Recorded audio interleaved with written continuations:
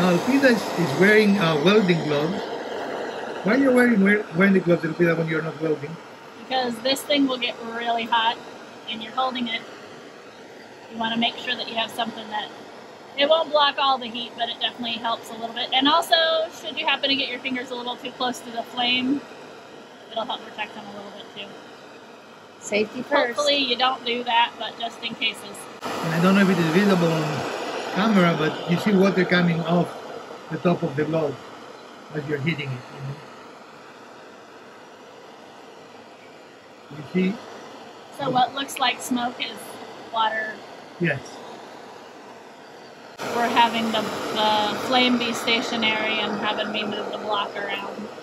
There is something mesmerizing about this wood burning process that originated in Japan and initially was for protecting wood from rot outside projects.